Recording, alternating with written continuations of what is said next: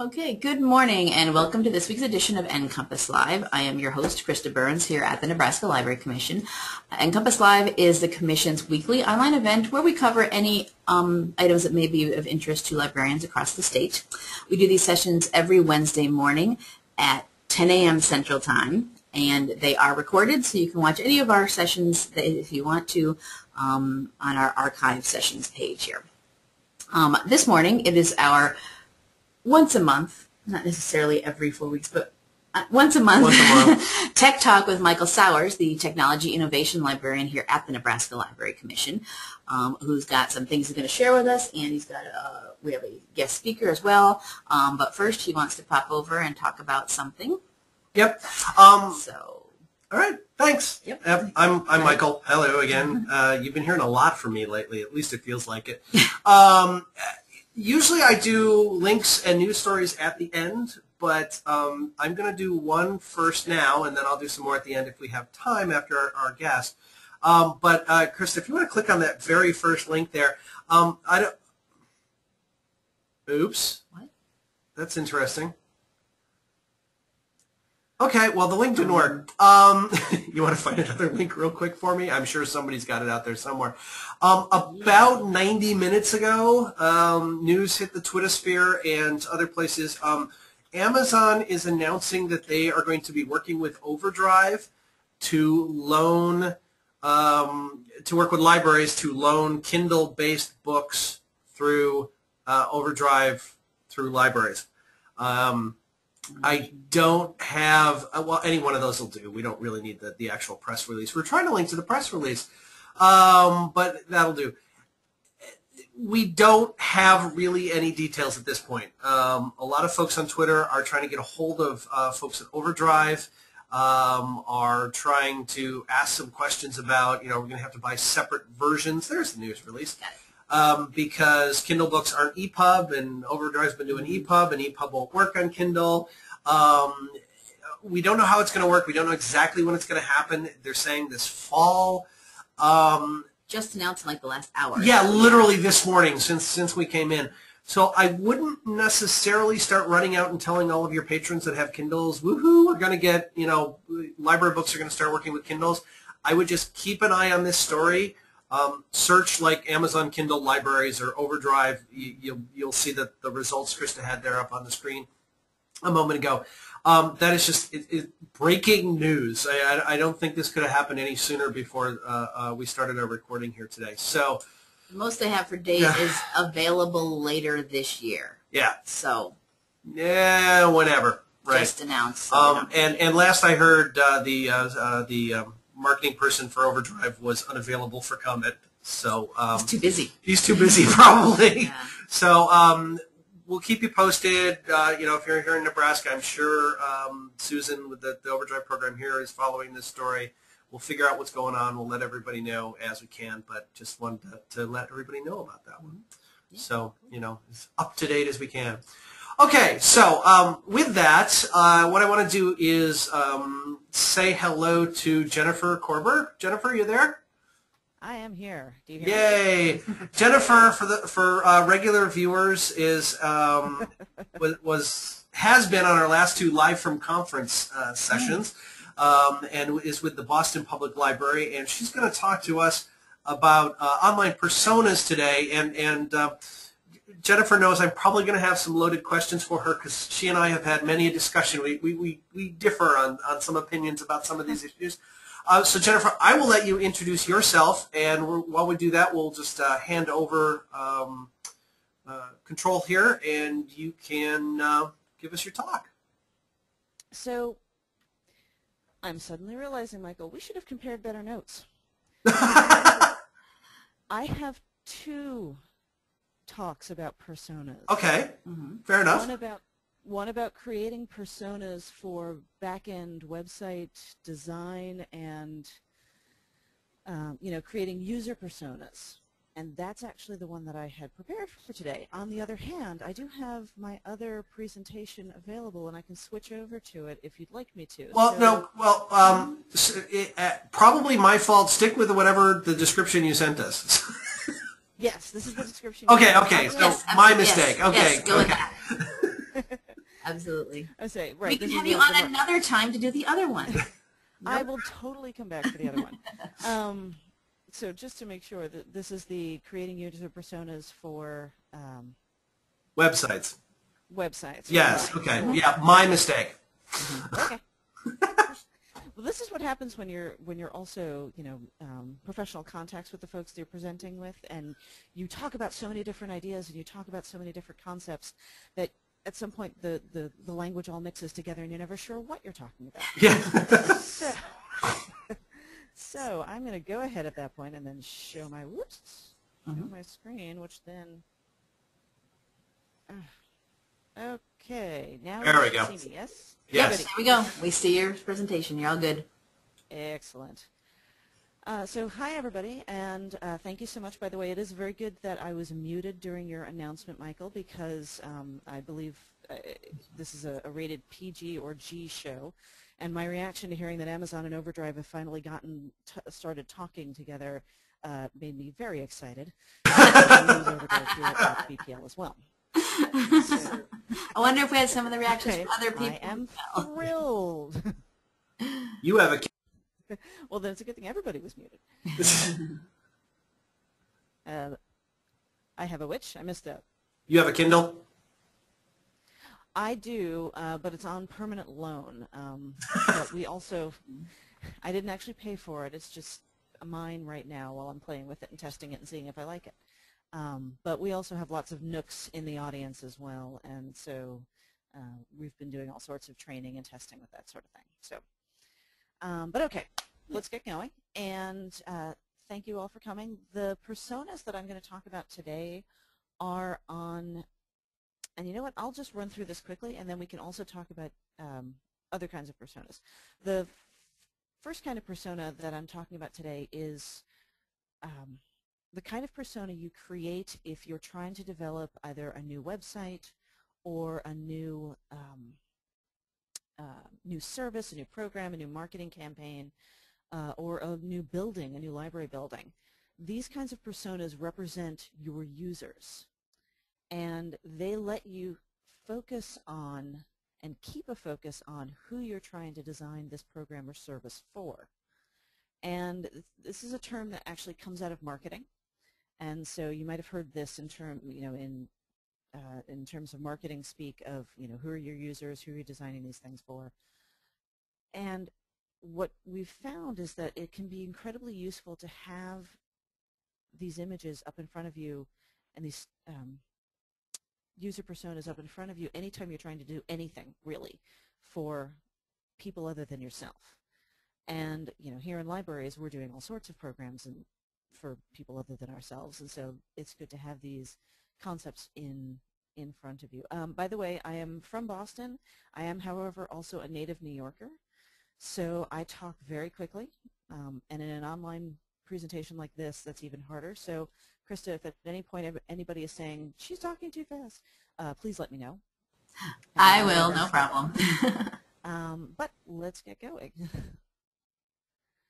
So what are, there we go. What are personas? The jargony version is, a persona is an archetype serving as a surrogate for an entire group of real people. Okay, great. So what does that actually mean? It means that you can create a character that becomes the face and voice of people who are your users. This is a campaign that's been going around. I've seen it everywhere in Boston over the past year or so. And these two characters, it's fertility, which is not the greatest example for me to use for libraries, but it is a great campaign as far as creating user personas, because you have these two characters who are very clear, and they have, Neil and Karen, they have stories, they have little video clips that they've shot with these two characters talking about why they need this service, what their background is, what their story is, really. And these stories, like I said, give faces and voices to your users as you're trying to design services for them. And they keep you, having user personas keep you focused outside instead of inside your own head.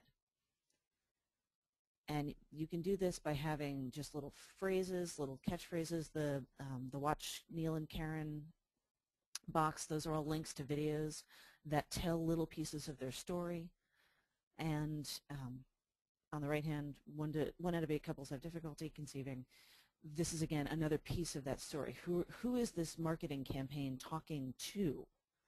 Not who's talking, but who is it talking to, and why, and what will be important to them. And this, again, is a marketing campaign, but we use it in libraries to figure out, our programs. Who is going to be coming to this program? What need of theirs is it going to serve? How is it going to contribute to their lives? We think of all these things, and we don't know that we're thinking about them, but this is what we're doing. And user personas just take that process that we go through kind of in the back of our heads and make it a little bit more formal and give it a little bit more structure so that we can really look at who our users are and what we're doing for them and why, and then do even more and make even better services and programs and websites and buildings. So what do personas do? Personas can bring focus to a design process. They remind you that your users are in fact real people.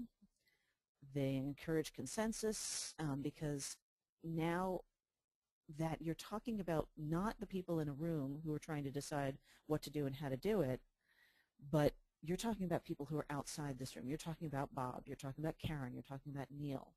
You're not talking about anybody who's right there. You're talking about these other users who are represented by these characters.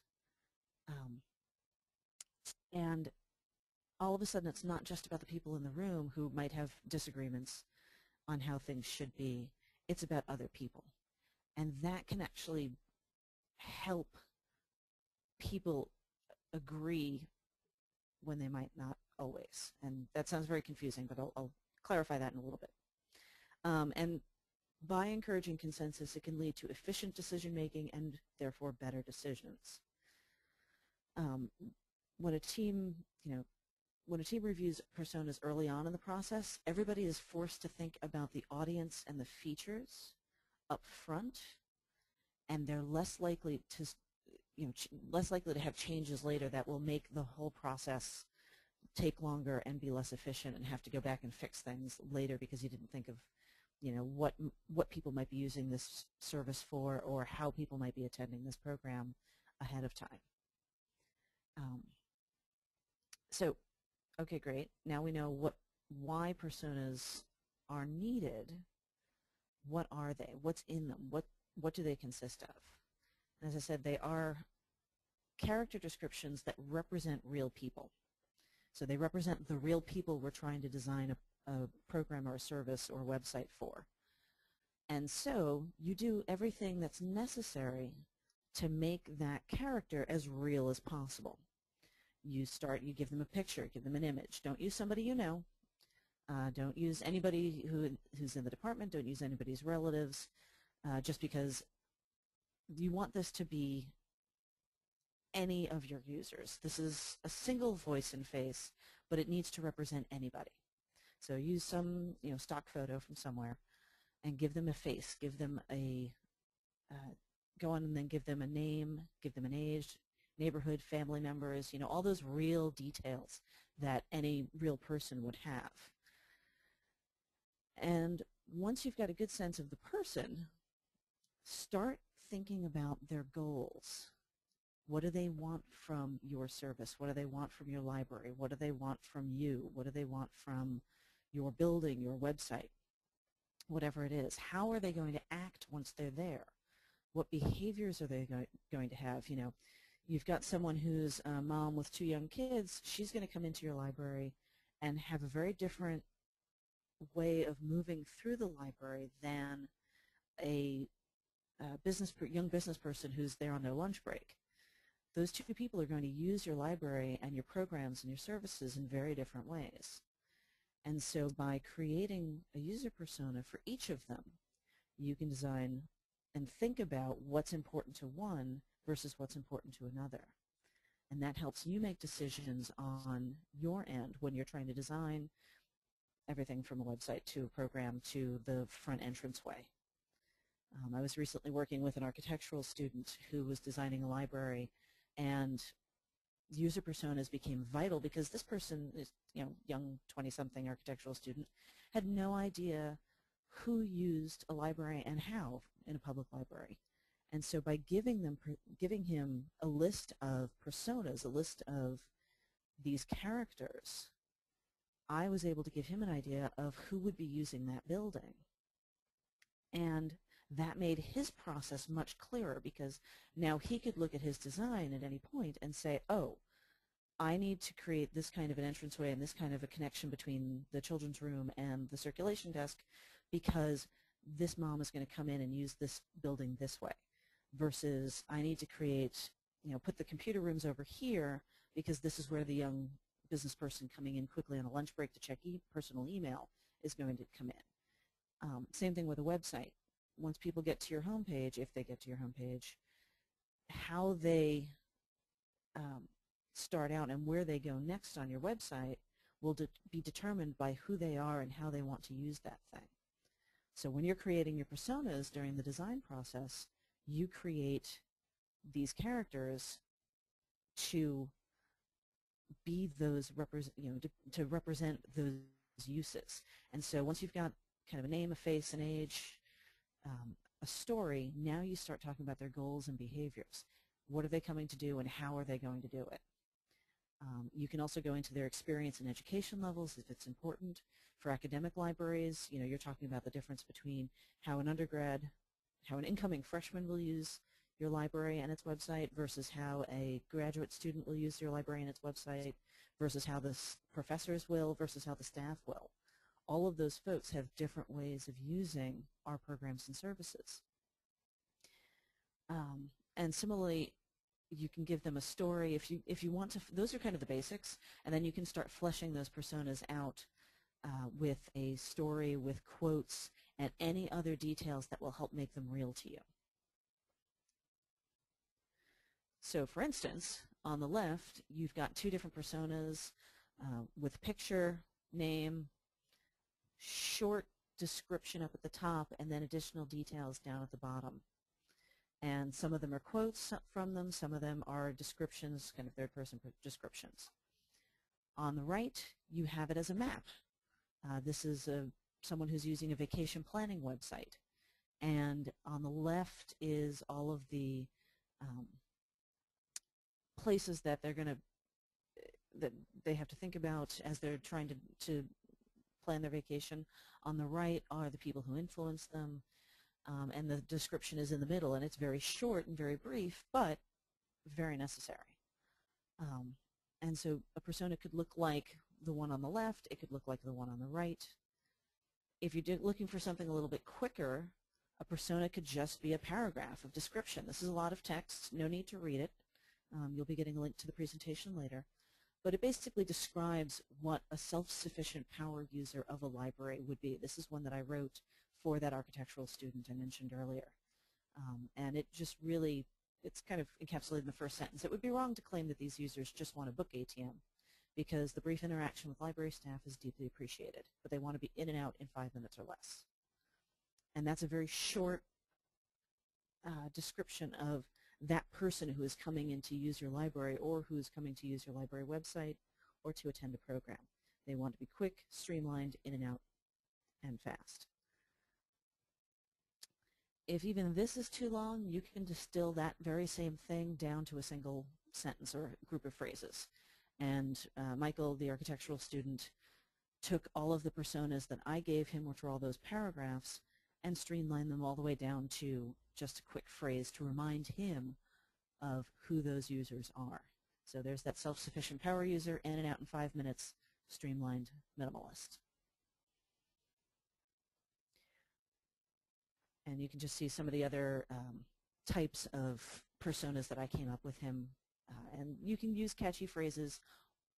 If, like I said, I was doing this very quickly, it's much better to use actual names and to make them real people.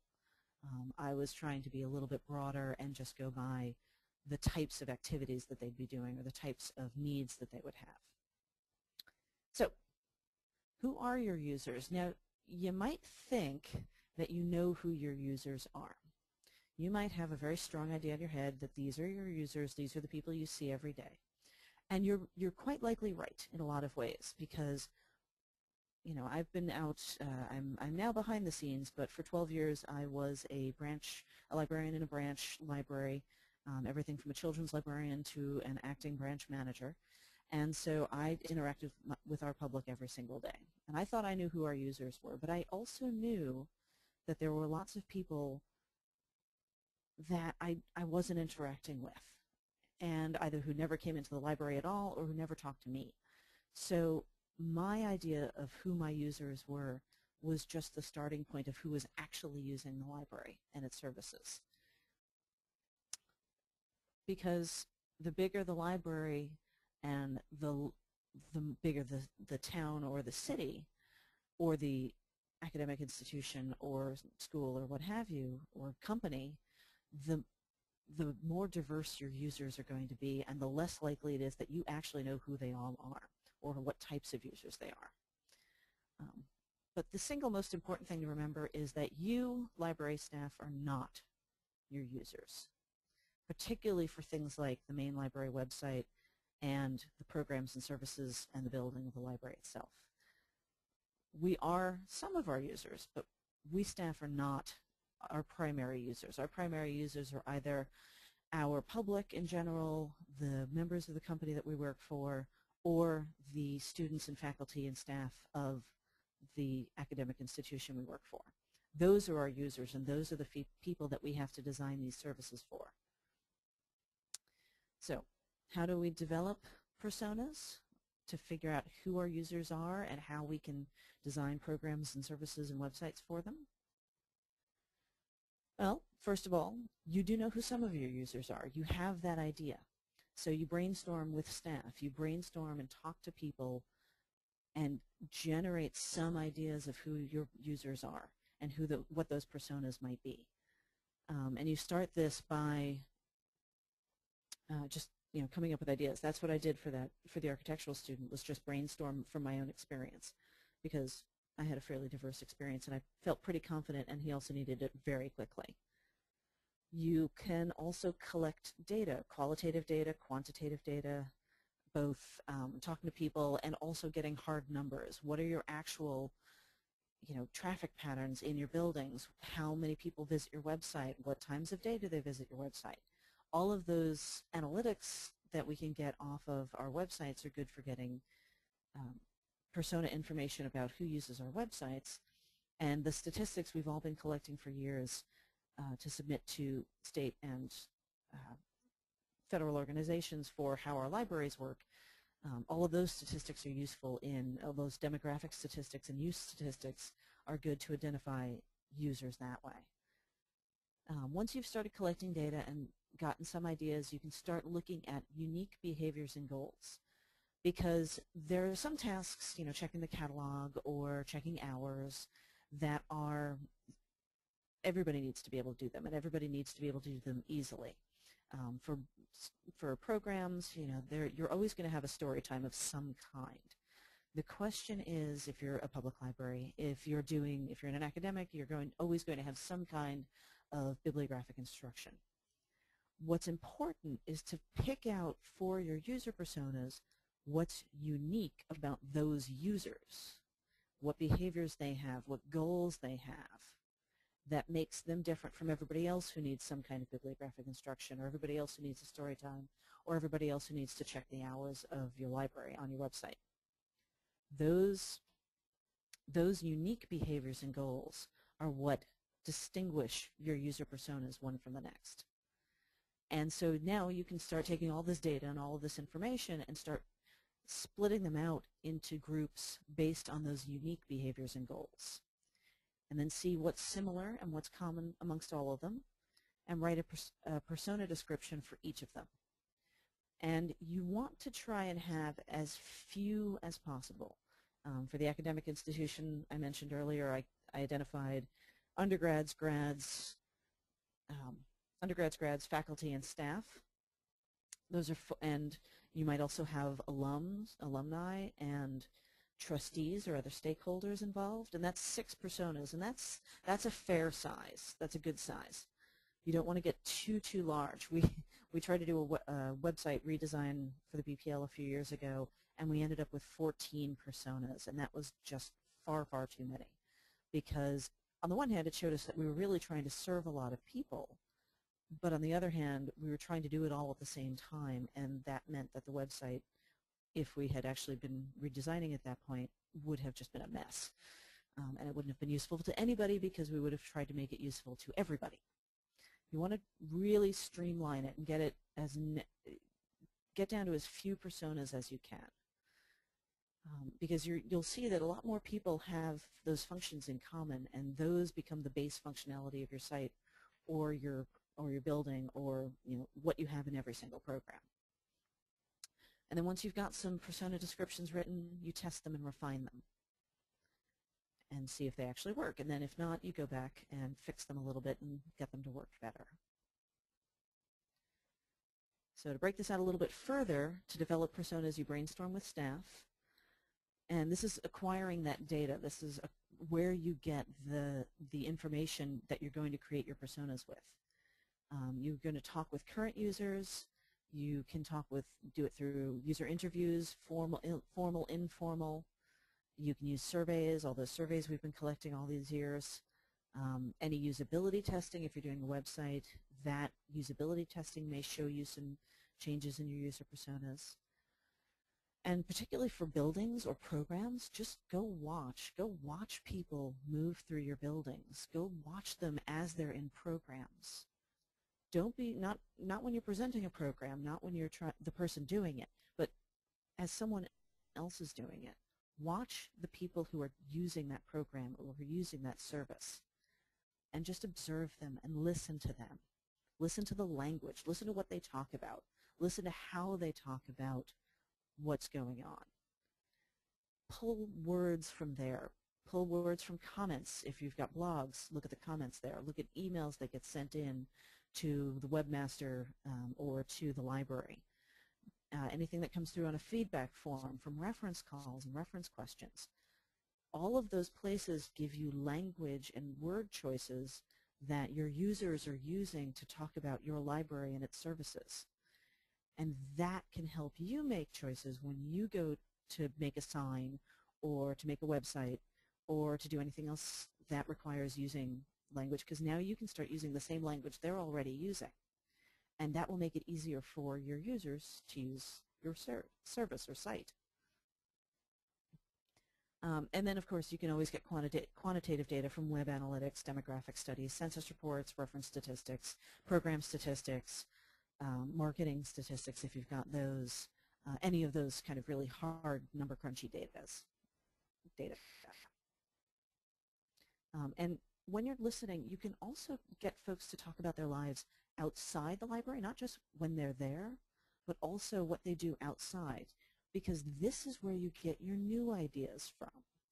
Programs and services, website elements that you haven't tried yet because you didn't know that that was a need. If you get folks to talk about their lives outside the library and outside of what they already come to do, that's where you can figure out where your new products and services come from, new programs and services. And again, yes, this all sounds very, very marketing-y and advertising-y, and that's okay, because we're taking these ideas and then seeing how it's useful for libraries and how we can take this idea of looking at the people who come into our libraries and who use our services and really getting to understand them on their level, not just what we already think about them. You can be very surprised by this when you go through this process. And this is just, in case you're a visual learner, this just puts everything that I just talked about into a graph, and your goals, you can see from the quantitative, the data, hard numbers down at the bottom, to qualitative data up at the top, insights, language, and from goals and attitudes and what people say to what they actually do. And all of those different ways of getting data will give you different kinds of information that you can then use to create your user personas. So, as a little quick test of everything we've thought about so far, now I usually do this in person, so I'm just going to give you a second. Who's this? If this person walked into your library, what would you think about them? What do you think their story would be? What do you think they would want from you? What do you think they would, what sorts of services or programs or other stuff might they want? So just take a second or two to think about this. Get a good look at them. Well, we were wondering, is the sax with him when he comes in the library?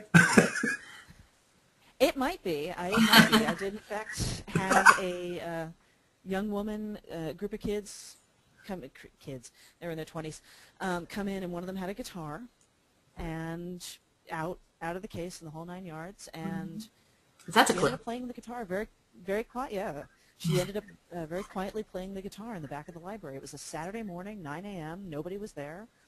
I was perfectly happy with this. It was a wonderful way to wake up. We'll also assume she had some talent. Oh yes, she was quite good. And I can say with experience that so is this guy, because now that you've all kind of gotten a sense of who he might be and what he might want, there we go. I would like you to meet Chuck. This is Chuck LaShane, and Chuck is the creator, impresario, grandmaster flash of a local marching band that I am proud to know, and I'm proud to call Chuck a friend of mine. And Chuck is a young guy who's mostly does computer type stuff during his day job, but he has basically built up a band, a marching band, with about 15 people in it, that goes around, does parades, they do weddings, they do events, they've had large performances in clubs, and they're an activist marching band, so they're very inclined towards social justice. So they've gone out and done fundraising, and they've done, you'll see them at Wake Up the Earth and at other large kind of socially active outside events. And so Chuck, and he's also created something called the Boston Circus Guild, which is a kind of a clearinghouse for local independent circus acts, people who do hula hooping and juggling and fire juggling and fire spinning and all sorts of other fun circus-y type activities. And the Boston Circus Guild will let people contact people who want those sorts of performers at their events, and they'll come in and hire them out through the Boston Circus Guild. So what person who might have looked like some scruffy dude coming in all grimy and greasy with a saxophone, and he might have been raising a little bit of a ruckus, is actually a young entrepreneur who needs business plan information, who needs business research, who needs marketing information and marketing research, who may need contact information for other organizations that do the sorts of things that he does in other cities and in other parts of the country and the world. And he may need just general conflict management. How do you deal with employees? How do you deal with other people sorts of resources? And as I said, I do in fact know all this for sure. You'll see Chuck there. He is performing at a wedding with a good portion of the stationary marching band. And if you look down at the bottom, that person on the left holding the banner and the top hat to Michael will look and Krista will look very familiar, but to all y'all, that's me. So I know for sure that these are the sorts of things that Chuck is looking for when he comes in. I include this example because when you first see a scruffy-looking dude with a saxophone, young guy, you might think that he's in there to do all sorts of things having nothing to do with anything that libraries have to do with. And in truth, he is a perfect user of public libraries and of the resources that we have to provide. So that's my, you never know who your users are until you actually start paying attention to them on a very intimate level spiel. So I've mentioned all of this at the beginning, and I'm going to go back and review what are these personas good for, all this stuff that I've been talking about. You can use them if you are either building a new library, if you are renovating a library, if you're renovating a section of a library, if you're just buying new furniture, if you're trying to do new interior decorating, anytime you're creating or changing a physical space in your library, if you create some personas, you can come up with different ways that those folks might be using those spaces. This is more from our previously mentioned architectural student. His thesis book actually should be coming out shortly, but he used those personas to talk about the various program elements and parts of the library that he then designed for. And he had these great conceptual models that he took all of those uses and just started breaking them off into neat ways of how people might be using the building. You create personas for digital spaces. Who is sitting at the other end of that computer using your website or using your online resources in your databases or your downloadable audio and video and ebooks? Who is out there using those services and those programs? People are doing online storytelling and online story time. Who's sitting at the other end, Michael and Krista, of your video cast? Who are your users? Who are you trying to create this NCompass for?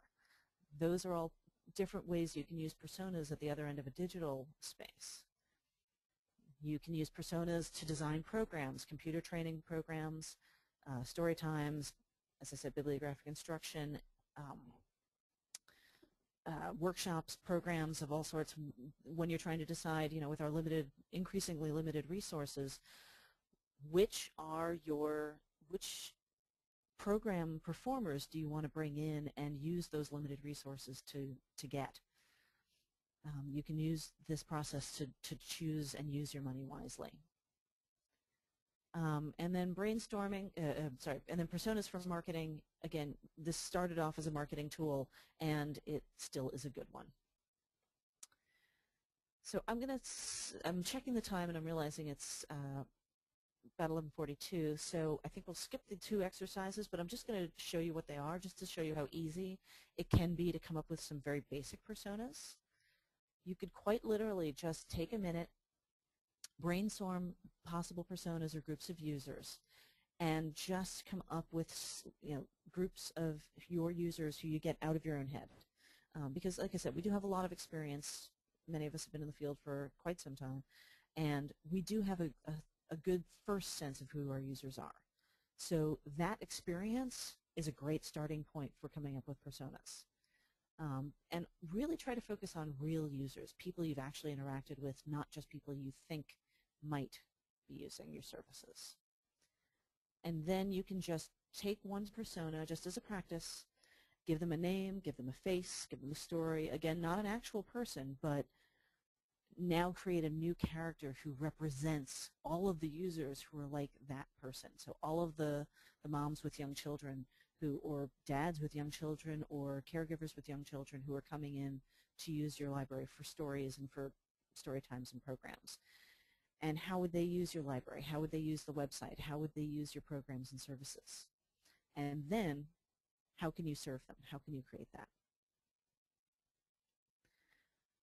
And again, what's in a persona? The photo, just to give them a face, give them descriptions, give them details, make them real. And then figure out, once they've become a real person to you, figure out what they want and how they're going to get it from you. Give them a story, give them some words, and give them anything else that will make them real. And that process, the process of creating personas, teaches you a lot as you're doing it about who you're trying to serve and what they actually need from you.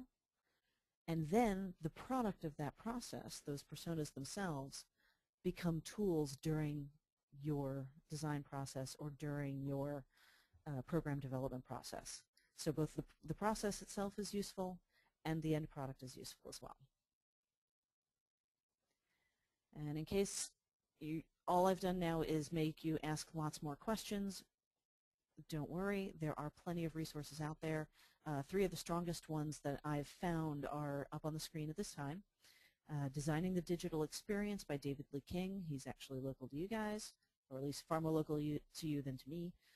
He has a section on personas and on this whole process of figuring out who your users are in his book. Letting Go of the Words by Ginny Reddish is about writing for the web, and she also talks about creating user personas and figuring out who you're writing for. But of course, the middle book, The User is Always Right by Steve Matter, is all about this process. And if you really want to do, if you're doing a major redesign of your website or your intranet, if you're doing a major renovation or creating a whole new library, this would be an excellent book to get just to see what the process looks like if you're doing it whole hog. And with that, I say thank you.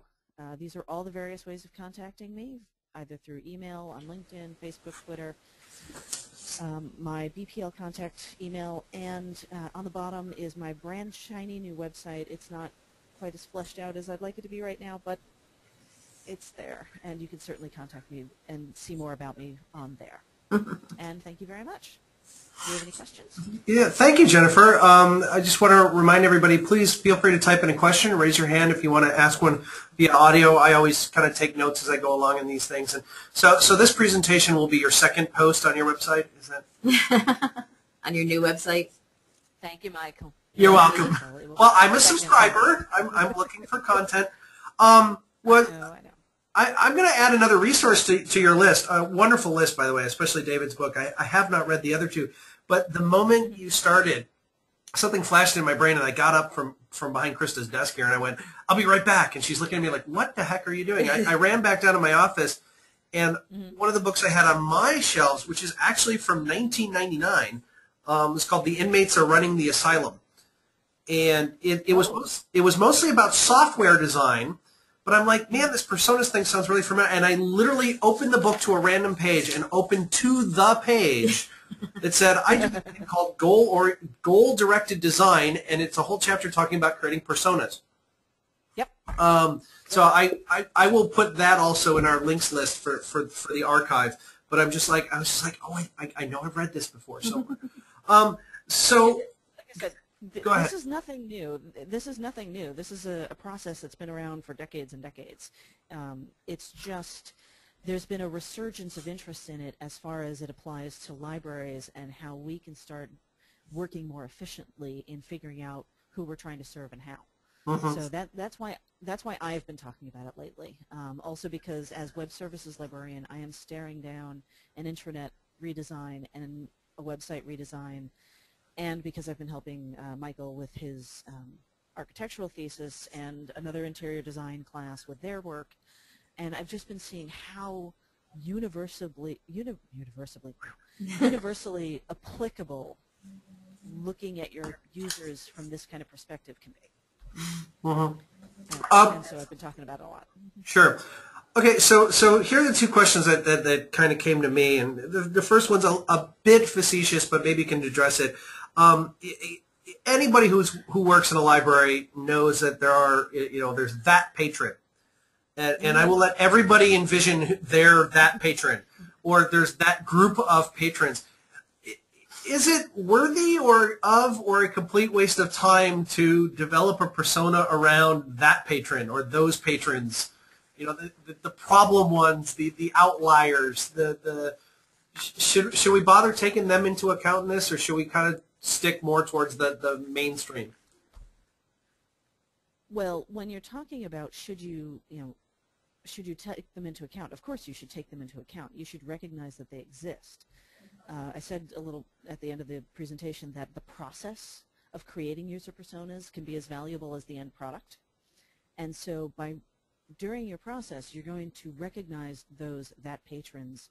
A few of our that patrons have actual names and online reputations. So trust me, we've got a few of those. But even if they don't end up being an actual persona that you're designing for, recognizing that they're there and giving them a face and a name can be just as useful, because they can also be one of those folks that you go to break your system. You can approach that patron and say, okay, you try using this. If you have no problem with it, then it's obviously going to work for a lot of people, because you have a problem with everything. You're that. But I was reminded by by my boss that those folks, even if they're not a user that you're designing for, they are instrumental in your usability testing later. So if you figure out who they are ahead of time, yeah, if you figure out who they are ahead of time during your user persona process, then you make sure that you include them when you go out and test drive a lot of this stuff later. Okay, which is a perfect lead-in to my other question. One of your bullet points kind of at the end was test. Can you just kind of expand on that a little bit as to, okay, how? So the usability presentation is a whole other presentation. But right, okay. One is, yeah, the short, I mean, and you want to talk about a field in which there are many, many, many, many books on the topic. Actually, both David's book and the Ginny Reddish, Letting Go of the Words, talk about usability as well and testing. But the testing depends on what you're designing. If you're designing a marketing campaign, then, you know, marketing campaigns have used focus groups from time immemorial to figure out whether or not their marketing campaign is going to work or not. If you're talking about a program, you can do a pilot run of the program. Do it very small. Don't advertise it a lot. Just really focus in on hand selling it to a few people who represent those user groups, those user personas that you're trying to design the program for, and run it for them. And then if that really works, now you can start putting it out more broadly. Okay. So maybe kind of where, so it's not test the personas you created, but test whatever you created based on the personas. Is that what you meant? So you created the personas, based on that you created the website, then test the website, not test the personas. You can also, having just gone from the usability of the one to the other, you can test the personas by asking lots of questions during the design process, and if you seem to be getting wishy-washy answers, then maybe your personas aren't tight enough, or maybe they're not distinct enough. Okay. If you say, is there one, I'm designing this feature of my website, which one persona, I'm targeting it for this one persona, is it useful to them? And then just kind of, you know, it's a lot of thought exercises, but also, again, you can run small focus groups or small, you know, very tiny pilot programs to test it a little bit. That's the sort of thing where it depends on what you're designing for. If you're doing a huge design where your user personas are very important, I mean, they're always important, but when they're really vital to the design process, then you want to do a little more testing. But if you're just kind of brainstorming new summer reading program ideas, you can do a little less testing because you've probably got a lot of information and a lot of good data that you're already starting with on that sort of thing. So it also depends on the data that you've got going in to creating your user personas. Does that answer your question? Yeah. Yes. Thank you. Thank you very much. I'm not seeing any questions come in from the audience. I guess I just have one other thought in that, just to kind of reinforce for the folks that are attending that are in very small libraries. Even though, you know, Jennifer is definitely from a larger library, we shall say. You know, maybe the opposite end of the scale to some of our watchers, some of our regulars, that, you know, even in a really small town library, you know, you could probably without too much difficulty come up with 4 or 5 personas. I mean, without even trying very hard. You know, there's the mother with the small children, you know, the computer person, you know, so this definitely applies, I think, across the board. And she's finding another slide here to illustrate this, I'm sure. You might not have the sax guy, but you know. No. Or you might. You never know. Well, you might. Yeah. So to give you an idea, the personas that I created for Michael, for the architectural student, I created while I was the acting branch manager of a smaller branch. You know, this was a 20,000 square foot. Okay, 20,000 square foot building. It's the bigger, smaller branches. Just but it was serving a single neighborhood of Boston. It was not serving, you know, I was not here at the main building trying to serve hundreds of thousands of people.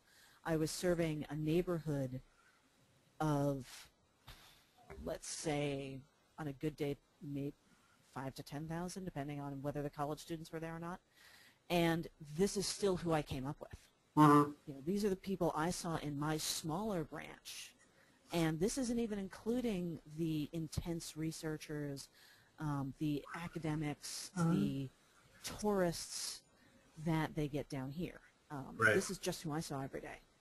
Mm-hmm. So, yeah, absolutely. If you're in a smaller organization, a smaller institution, you can come up with a fair number of personas just based on who you've got. And as I said, you don't want to come up with a lot. You're not looking for as many as possible. You're looking for who you've got. If you only have 4 users, great. You know, if that's all the personas you can come up with, fantastic. That means you can really drill down and do very focused things, and not worry about the peripheral folks. One persona, though, to always make sure you try and incorporate is the non-users. Who's not coming in? Who's not using your website? We just did this for, we had a postcard campaign where we dropped postcards, survey postcards at, you know, convenience stores and laundromats and places all around the city to try and find out more about why people aren't using the library's website, because we were trying to figure out how to make it better.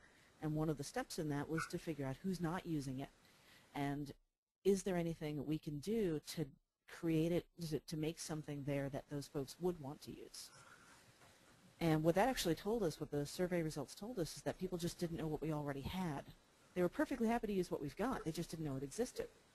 And so we're looking at those non-users and trying to get information about them as a persona.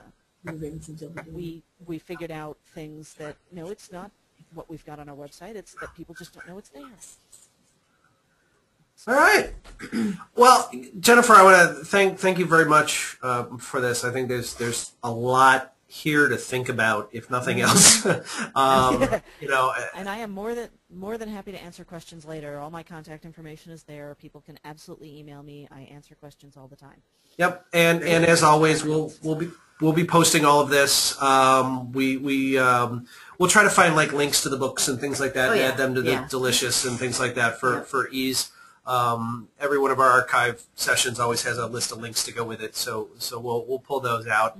And the presentation, obviously. So, Jennifer, once again, thank you very much. I'm going to go ahead and take back control here, and I've just got a few other things. You're welcome to hang out till the end, or if you need to go, you can do that, and really appreciate that. Thank you very much. Yeah. Oh, sure. So, let's see. We're going to take back presentation here. Yep. And we're going to mute you also, Jennifer, so bye. do what you want. All right. Give us one more sec here. There we go. Okay, so bookmarks. We're kind of running out of time here. I'm just going to, again, highlight a couple of the ones I think maybe are a little more important that people want to know about. You're welcome to investigate these all on your own. One of the things kind of I always have a bit of security news to cover. There's always something new. There's always something new. So I'm going to point out a couple of those. The first one here is Facebook. We've talked that they now have a HTTPS version. And I think last month with Google, we talked about the 2-factor authentication that you can do, where you can get the magic code sent to you on your phone or something like that you have to be able to log in. Well, Facebook is starting to do that now also. It's not in everybody's account yet, but this article will tell you where it is. They're rolling it out. And then every time you log into your Facebook account from a new computer or new device, then you have to use that second factor of authentication. So like the first time you do it from work, first time you do it from home, the first time you do it from your phone, whatever. And that way, if somebody then tries to break into your account from their computer, their laptop at a coffee shop or something, it's a new device, and it won't let them in without doing that 2-factor authentication. This one, because it's not used every single time, it's just used with a new device, I think I'm going to actually turn this one on for myself. I think that's just something interesting to take a look at. Also in security news, if you are a Firefox user, the new version of Firefox, version 4, along with, I believe, the new IE9, although I'm not 100% sure on this. There's conflicting methodologies at this point, but there's a lot of talk, even in Congress, about do not track technologies and legislations. And Firefox 4 has implemented a do not track feature that you can turn on. Now, that being said, that doesn't mean everybody's following it, but it's a start. Okay, so you can turn, if you don't want things, again, companies tracking your information that you visit, it can't hurt to turn it on. Let's just put it that way. It might not do any good, but it can't hurt. Speaking of Firefox, there is a preview version of Firefox 5 I just got already. 4. I know we just got 4. There is a rumor, used to it. okay, that by the end of the year we will see 5, 6, and 7. Why? Okay. Well, it's kind of like if you're a Chrome user, you probably don't even know what version number you're on because it updates itself quite regularly. So the Firefox is trying to catch up with that faster iteration sort of thing, but they don't have the self-updating yet, so it seems a little more annoying. My copies of Chrome update themselves once every week or two. I just don't notice it. Just says restart Chrome and you're done. And then you just have new features and new stuff. Exactly. So, and security holes and things like that. Microsoft just did their Patch Tuesday. It was the biggest one ever. There were over 64 critical updates or something like this, important updates. So if you haven't run your Windows update yet this month, please do so ASAP. And the last one I will talk about, this was just a cool article. This is a great Lifehacker article about getting the dust bunnies out of your computer. Yeah, he's kind of a little dusty bunny there. And it is pretty good. It talks about compressed air and making sure you don't breathe while you do that, and how to clean the fan. And you can actually make your things, even adding a little oil to the fan so it's maybe not as noisy anymore. This is good because I'm always worried about, especially if pets. I've got cats and we've got ferrets, and I know there's fur all over the house to clean, and I'm sometimes afraid to go inside my computer. I know it's in there, and we kind of blow it out with air every now and then, but this I probably should do more. Pop it open, blow it out, clean that fan. It's really not hard to do. It's something maybe once a year you should do. I keep blaming it on Nebraska. Maybe it's because I didn't used to live with pets and I do now, but I swear, compared to my house in Colorado, my house here in Nebraska is so dusty. Of course, there's, 3 dogs and 2 cats, but I don't know. I just think there's more dust in Nebraska than there was in Colorado. That's all I can say. That could be. I don't know. It's possible. So anyways, spring clean your computer. I've got a couple other links in here, probably not as important. I might carry some of them over to next month, but those are the things I really wanted to get mentioned this time. When we put up the links for this recording, it will actually link to everything that Michael has here in his Delicious, not just the ones he mentioned, because you can just go down, there's more. There's a few more. So you'll have links to other things that you can just read up on your own. Yeah. Oh, and I'll throw in here too. Speaking of the Amazon news, there's the ad-supported Kindle that's coming out now. $25 off, and you don't get ads in the books, but you get ads in the screensaver and the menus. I think something like that. So. It's news. I have my own opinions. We'll stick to that. So, okay. All right. That's it for me. Yep. Doesn't look like we have any questions about anything coming in just yet. You guys know where to find Michael, though. He's here at the commission. So if you do have any questions about anything that's on his Delicious account there, contact him. Yep. Yep. I'm around. Send me an email. Yeah. What the heck is this all about? So thank you very much for attending. Thank you very much, Jennifer, for being our guest speaker this week.